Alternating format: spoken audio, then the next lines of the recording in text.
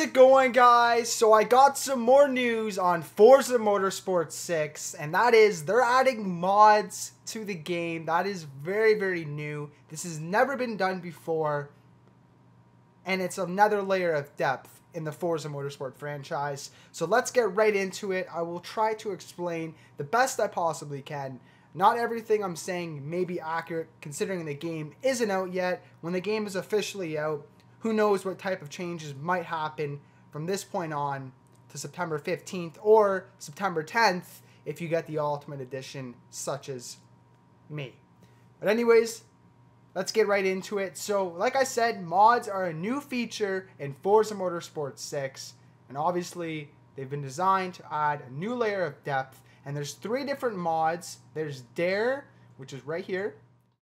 There's Crew, and then there's Boost. So there's Crew mods, Boost mods, and Dare mods. Now, Dare mods challenges the player to get out of their comfort zone and perform specific driving tasks, such as, let's say, driving with manual with clutch. Not everyone knows how to drive with manual with clutch. It's a very difficult thing to adapt to, but that's actually a Dare mod, and if you actually do that throughout a race and you hit the objective, you will get 20% the credits. So whatever the amount of credits you're going to get 20% more, which is a lot. That's a pretty good amount just by driving manual with clutch. And I can drive manual with clutch easy. A lot of us can. So that's easy money for us to earn. Severe power decrease is another one that, these are just examples, by the way. There's going to be more than just these 3. But severe power decrease is another one. So your car's power is decreased by 8%. And that's a lot, actually. That's actually a very, very hard mod. I'm kind of scared for that one, to be honest. But if you do hit the objective or win the race, whatever it asks you to do, you also earn 20% of the credits. And that's a lot. Like that's a fair amount. If you get, let's say, 10,000 credits in the race, add 20% on top of that, do the math, and that's a good amount of money right there. Also, back of the pack is another one. When you start in last place, basically you just have to work your way up to first. You know what I mean? These are all things that we all can do if we actually try, and these are cool mods to give us extra money. You know what I mean? Next, we'll talk about the Crew mods. So the Crew mods gives the player a performance advantage. So these mods actually help you. The Dare mods kind of they give you a challenge. The Crew mods actually make your car better.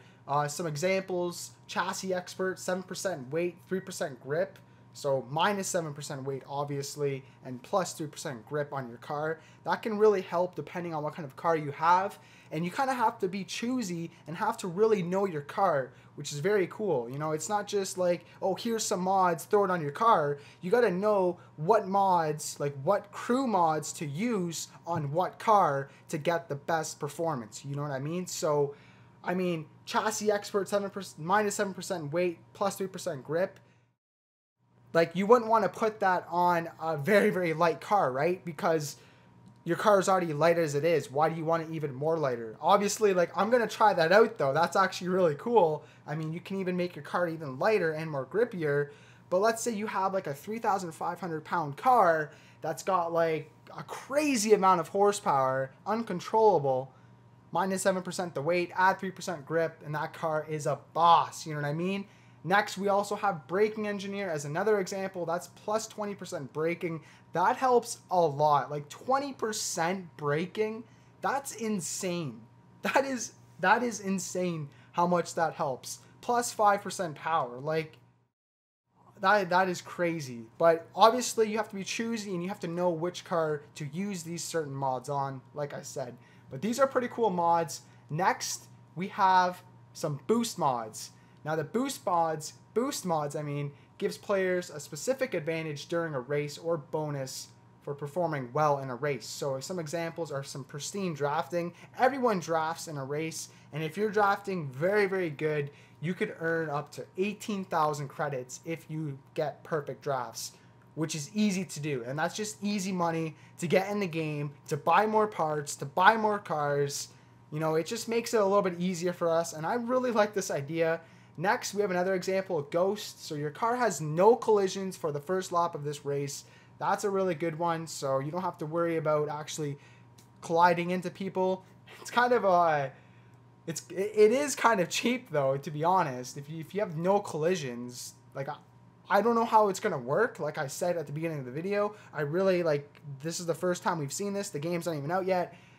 But if it's what I think it is, and literally you can just drive through the cars without colliding in them, that is a huge advantage in a race. Like, you don't have to worry about trying to get by them.